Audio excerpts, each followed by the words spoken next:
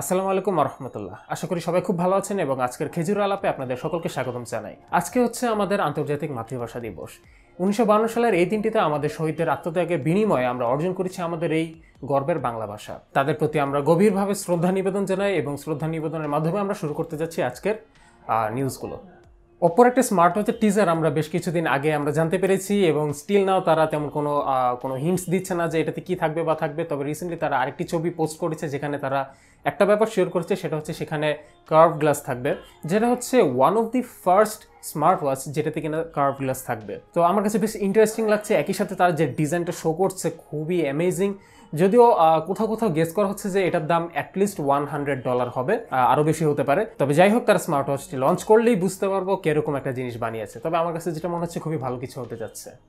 Qualcomm announce করলো তাদের নতুন 5G মডেম X60, যেটি কিনা তাদের থার্ড জেনারেশন 5G মডেম এবং এটা বেশ গুরুত্বপূর্ণ, কেননা এটা হচ্ছে ওয়ার্ল্ডের ফার্স্ট 5 ন্যানোমিটার প্রসেসিংয়ে তৈরি একটি 5G মডেম, যেটাতে আপনি মিলিমিটার ওয়েভ সাপোর্ট পাবেন এবং সাব 6 GHz সাপোর্ট পাবেন। 5G কিন্তু তার বেস্টটা ডেলিভার করে থাকে মিলিমিটার ওয়েভে এবং সাব 6 GHz ওয়েভ ফর্মে। তো এই চিপটিতে তারা এই নতুন সাপোর্টটি আনতে যাচ্ছে এবং শীঘ্রই এই জিনিসটা যদি লঞ্চ হয় তাহলে আমরা 5G ডিভাইসগুলোতে আরও বেটার সাপোর্ট পাবো এবং একই সাথে 5 ন্যানোমিটার প্রসেসিংয়ে হয় এটা আরও পাওয়ার এফিসিয়েন্ট হবে, যেটা কিনা 5G মডেমের বেলা খুবই গুরুত্বপূর্ণ, কারণ 5G মডেমগুলো খুব বেশি পাওয়ার হাংরি হয়ে থাকে।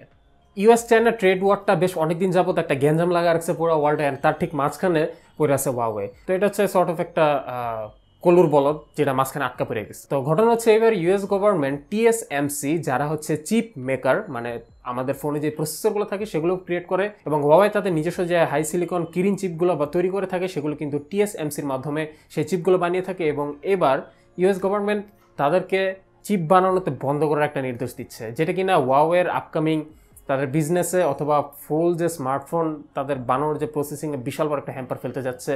এবং এটা কত দূর আগায় বা তাদের এটা সলিউশন কী হবে এখন বোঝা যাচ্ছে না। তবে যদি এই জিনিসটা কার্যকর হয়ে যায় তাহলে Huawei একটা ভালো একটা বাস খাওয়ার সম্ভাবনা রয়েছে। স্যামসাং রিসেন্টলি মিড রেঞ্জে বেশ অনেকগুলো ডিভাইস লঞ্চ করেছে, যেগুলো এ সিরিজ নামে আমরা পরিচিত। A51, A71 এগুলো আমরা ইদানিং আমরা শুনতে পাচ্ছি। তো এলজি সাডেনলি তাদের মিড রেঞ্জ লাইন আপে সেই স্যামসাং ডিভাইসগুলোকে কম্পিট করার জন্য তারা 3টি ডিভাইস লঞ্চ করেছে, যেটি হচ্ছে K61, K51s and K41s। K61টা হচ্ছে আপার মিড রেঞ্জ ডিভাইস, K51sটা হচ্ছে সর্ট অফ মিডল, অ্যান্ড K41sটা হচ্ছে sort of entry level device. তো সাডেনলি তাদের এই মিড রেঞ্জ ডিভাইসগুলো দেখে বেশ ইন্টারেস্টিং লাগলো। মজার বিষয়, তাদের এই ডিভাইসগুলোর ডিজাইনগুলো তাদের ফ্ল্যাগশিপ ডিভাইসগুলোর মতোই দেখতে, যেটা আমার কাছে সবথেকে বেশি ভালো লেগেছে। অ্যান্ড স্পেশালি তাদের সবথেকে ইন্টারেস্টিং ফিচার হচ্ছে এটাতে মিলিটারি গ্রেড 810G সাপোর্ট রয়েছে, যেটি কিনা আপনার ফোনটাকে একটা এক্সট্রা প্রোটেকশন দিবে যে কোনো প্রকার পড়ে যাওয়া, লাথি উষ্টা খাওয়া। অ্যান্ড অলসো এটাতে DTS X 3D surround sound system রয়েছে, যেটা কিনা আপনাকে one of the best sound experience দিয়ে থাকবে।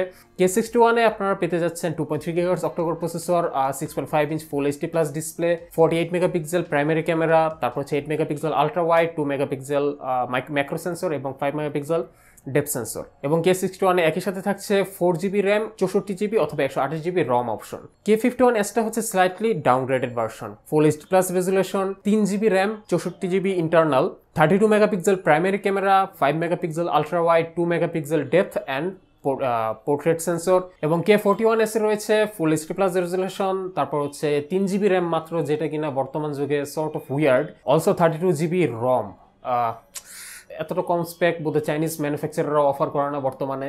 আর তারপরে যেহেতু এলজি ডিভাইস এমনি একটু দাম বেশি হবে, যদিও তারা এখনো দাম কোনো রিভিল করে নাই, তবে শীঘ্রই আমরা দামগুলো জানতে পারবো। তবে যেটাই হোক, ব্র্যান্ড থেকে এরকম মিড রেঞ্জ ডিভাইসগুলো দেখতে বেশ চমকপ্রদ।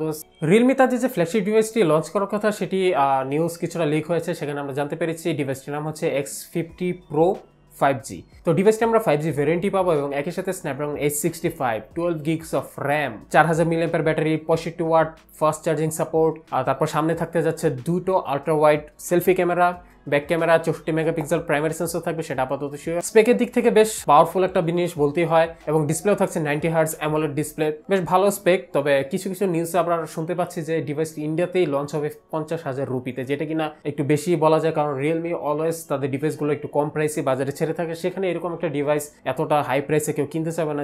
Redmi K30 Pro 5G ভেরিয়েন্টটির আনাগোনা শোনা যাচ্ছে CCC অথবা কম্পোসারের সার্টিফিকেশন অফ চায়নাতে। ডিভাইসটি Redmi K20 Pro এরই সাকসেসর K30 Pro প্রো, যেটি কিনা 5G ভেরিয়েন্টে বাজারে আউট হবে এবং গেস করা হচ্ছে যে এটা K30 মধ্যে সেম ডিজাইনই বের হবে। তবে এখনো শিওর না যে সেটাতে কি 120 হার্জের এলসিডি প্যানেল থাকবে নাকি অ্যামোলেড প্যানেল থাকবে। অ্যান্ড কমন সেন্সে বলা যাচ্ছে যে এটাতে থাকবে স্ন্যাপড্রাগন 865 এবং কিছু fast charging technology, most probably 33 watt নাকি কত জানো। তবে আমরা খুব শীঘ্রই ডিভাইসটি আরো ব্যাপারে জানতে পারবো। সবচেয়ে লেট ডাউন ব্যাপারটা হচ্ছে যে সেম ডিজাইন, আর যদি বাই চান্স তারা সেম আইপিএস প্যানেল দিয়ে দেয় তাহলে জিনিসটা খুব বোরিং লাগবে। ও আচ্ছা, আজকের ভিডিওতে তো একটা স্পন্সর ছিল, বলতেই ভুলে গেছি। আজকের স্পন্সর কিন্তু আপনাদের বেশ উপকারে আসতেও পারে। আমাদের আজকের স্পন্সরের নাম হচ্ছে plixbt.com। plixbt.com ওয়েবসাইটটিতে গেলে আপনারা স্বল্প মূল্যে নেটফ্লিক্স, অ্যামাজন প্রাইম সহ যে কোনো প্রকার স্ট্রিমিং অ্যাকাউন্টের সার্ভিস উপভোগ করতে পারবেন। একই সাথে স্পটিফাই, গানা এই ধরনের বিভিন্ন মিউজিক স্ট্রিমিংয়ের ব্যবস্থাও রয়েছে। একই সাথে যে কোনো ধরনের গিফট কার্ড যেমন গুগল প্লে, স্ট্রিম অথবা নেটফ্লিক্সের গিফট কার্ড কিনতে চাইলে অবশ্যই ভিজিট করুন plixbt.com এ। তাদের কাছে রিজনেবল প্রাইসে এগুলো পেয়ে যাবেন এবং পারচেস করা বেশ ইজি একটা স্টেপ। একই সাথে তারা আবার গেমের পাবজিতে যেমন ইউসি থাকে না, যেটা যেটা টাকা দিয়ে কিনতে হয়, সেটাও কিন্তু তারা সেল করে থাকে। তো তাদের ফেসবুক পেজ এবং ওয়েবসাইট লিঙ্ক ডেসক্রিপশন বক্সে দিয়ে দিচ্ছি, অবশ্যই চেক করে নেবেন।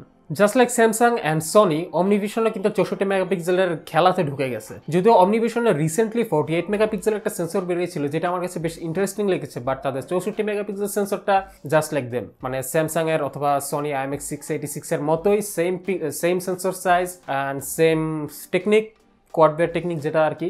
তো তেমন একটা ইন্টারেস্টিং লাগে নাই। তবে ইটস গুড টু নো যে অমনিভিশনও 64 মেগাপিক্সেলের সেন্সর বের করছে। অ্যান্ড অমনিভিশনের সেন্সর মোস্ট প্রবাবলি একটু দামের দিক থেকে একটু কম হয়। সো আমরা হয়তো বা সামনে একদম বাজেট ফোনগুলোতেও 64 মেগাপিক্সেলের ক্যামেরাগুলো দেখতে পাবো। বাজেট স্মার্টফোনের খেলায় স্যামসাংয়ের সাথে এলজি ঢুকার পর কিন্তু এবার সনিও ঢুকে গেল। তারা সিক্রেটলি বা সর্ট অফ সাইলেন্টলি একটা ডিভাইস লঞ্চ করছে, যেটি হচ্ছে সনি এক্সপেরিয়া L4। তারা ডিভাইসটিতে ব্যবহার করেছে হেলিওর P22 SoC, যেটা I was like excuse me. যদিও তারা ডিভাইসটিতে মেনটেন করেছে তাদের ফ্ল্যাগশিপ ডিভাইসগুলোর মতোই সেম ডিজাইন এবং তাদের iconic 21:9 aspect ratio. ডিভাইসটিতে 6.2 inch HD+ রেজলিউশনের display থাকবে। একই সাথে ফ্রন্টে থাকতে যাচ্ছে একটি সেলফি 8 মেগাপিক্সেল ক্যামেরা, যেটা কিনা একটা ওয়াটার ড্রপ নচ। যদিও তাদের ডিভাইসটিতে বেজেলের পরিমাণ বেশ অনেকটাই বড়, যেটা ছবি দেখে বোঝা যাচ্ছে। পেছনে থাকতে যাচ্ছে 13 megapixel regular camera, 5 megapixel ultra wide and একটা হচ্ছে 2 মেগাপিক্সেল ডেপথ। একই সাথে র্যাম থাকছে 3GB র্যাম এবং 32GB internal storage, 3.5mm audio Jack পোর্টও থাকবে এবং ব্যাটারি থাকবে 3580 মিলিঅ্যাম্পিয়ার, মানে 3500 মিলিঅ্যাম্পিয়ারের মতোই।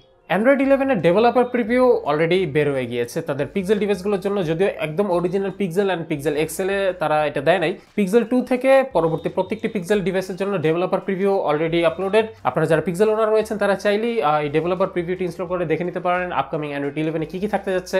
যদিও তাদের যে মেজর চেঞ্জগুলো তা সবকিছু এখনো তারা জানেনি, তবে যে কয়টা ফিচার তারা বলতে যাচ্ছে সেখানে আমার কাছে ইন্টারেস্টিং লেগেছে যে বর্তমানে আমরা ডিভাইসগুলোতে পাঞ্চোল ক্যামেরা দেখি, তারপর বিভিন্ন ধরনের নচের ইমপ্লিমেন্টেশন দেখে থাকি। সেই ব্যাপারগুলো অ্যান্ড্রয়েড 11 নেটিভভাবে সাপোর্ট করে নিবে, যার ফলে যেটা হবে যে আপকামিং যত আরও ডিভাইস থাকবে সেগুলোতে অ্যান্ড্রয়েড 11 থাকার কারণে আমরা দেখতে পারবো যে নচ এরিয়ার আর একটু বেটার ইমপ্লিমেন্টেশন ডিভাইসগুলোতে, স্টক রমগুলোতে, অর্থাৎ গুগল স্টক রম বা pixel stock রমগুলোতে।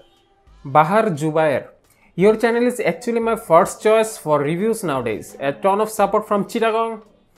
Also a suggestion, make comparison videos of mid-range phones and maybe other phone as well every 1 or 2 months. Definitely আমি comparison ভিডিওগুলো বানানোর সবচেয়ে বেশি ট্রাই করবো, বিকজ কম্পারিজন ভিডিওগুলোতে একটা রিভিউ চাইতে আরও বেশি ডিটেলসে বোঝা যায় যে ডিভাইসটা আপনার জন্য পারফেক্ট কিনা, রাইট? এটা কন্টিনিউ করবো ডেফিনেটলি এবং অত্যন্ত ধন্যবাদ জানাই আপনাকে এত দূর থেকে আমাকে সাপোর্ট করার জন্য। তানভীর আহমেদ, সুন্দর রিভিউ ছিল ভাই, চালিয়ে যান, শুভকামনা রইল। কিছু ছোটখাটো বিষয় উল্লেখ করেছেন যেগুলো অন্যরা এড়িয়েছে, ভালো লেগেছে ভাই, অল দ্য বেস্ট এগেইন। ধন্যবাদ, আশা করি আসলে এই ভিডিওটি আপনার জন্য হেল্পফুল হয়েছে অ্যান্ড ভালো লাগলো যে আপনার কাছে ভালো লেগেছে এই কথা শুনে। এমডি রাকিবুল হাসান, ভালো একটা জায়গা পছন্দ করেছেন, ভিডিও শ্যুট করার সুন্দর লেগেছে। জায়গাটা হচ্ছে আমার বাসার সামনে, জায়গাটা আসলে সুন্দর, খালি বর্ষাকালে না আসলেই আর কি। আরেকজন কমেন্ট করেছে, ভাই আপনার হাতের ওয়াচটা কই থেকে কিনছে? আরে ভাই রে ভাই, কে তুমি? পূজার রয় ভাই, এটা কোনো নর্মাল ওয়াচ না, এটা হচ্ছে তোমার কম দামি অ্যাপেল ঘড়ির রেপ্লিকা ওয়াচ। এটা হচ্ছে মাইক্রোওয়ার L11। তোমরা এটা মনে করছিলে বোধহয় খুব দামি কোনো ওয়াচ, না না ভাই, এটা তুমি অ্যাপেল স্টোরে না, আপনি হচ্ছে নর্মাল কোনো বসন্তের দোকানে গেলে হয়তো বা পাবেন। এটা রিভিউ আসলে আপনি এটা আরও সম্পর্কে জানতে পারবেন। তো আজ এই পর্যন্ত, আশা করি ভালো লেগেছে এবং ভিডিওটি ভালো লেগে থাকলে ডেফিনেটলি লাইক দিন, সাবস্ক্রাইব করুন এটা আমার জন্য খুব হেল্পফুল হয় এবং একই সাথে উপকারও হয়। অ্যান্ড একই সাথে এটাও বুঝতে পারি যে আপনারা কন্টেন্টগুলো নিতে পারছেন কি নিতে পারছেন না। আপনাদের কথা অনুযায়ী কিন্তু আমি আমার কন্টেন্টগুলো মডিফাই করার ট্রাই করছি, ভিডিওটা যতটুকু সম্ভব শর্ট করার ট্রাই করতেছি। অ্যান্ড ইনশাআল্লাহ সামনে আরও ইমপ্রুভড ভিডিও দিব আপনাদের জন্য। সে পর্যন্ত সবাই ভালো থাকবেন, সুস্থ থাকবেন, টেকভার্সের সাথেই থাকবেন। আসসালামু আলাইকুম।